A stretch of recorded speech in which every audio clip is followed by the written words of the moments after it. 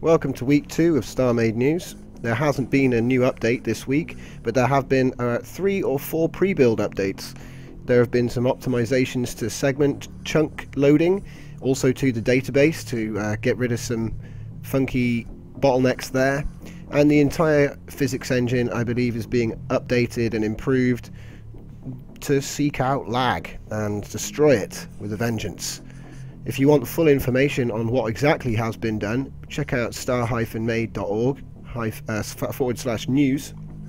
Just click on the news button here, and then you can have a good old read, because there's even papers here on the algorithms which are going to be used.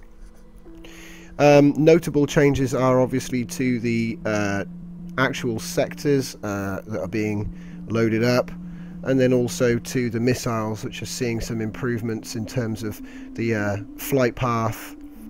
But like I say, I'd love to speak to somebody who's working in the pre-build community just to get their take on things. It seems like it's working really well. We've had, like I say, 3 or 4 pre-builds this week, and we're moving quickly towards a new current build. So I can't wait for one, because I know that certain weapons setups are going to be much better optimized and not cause extreme lag when firing.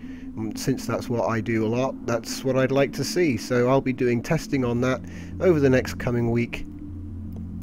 There isn't a station of the week this week, but there will be a ship of the week linked from this video, so make sure to check that out. And thanks for watching. I'll be back next week, hopefully with a current build to tell you all about, and as always, you can follow me at MushroomFleet to get the latest updates.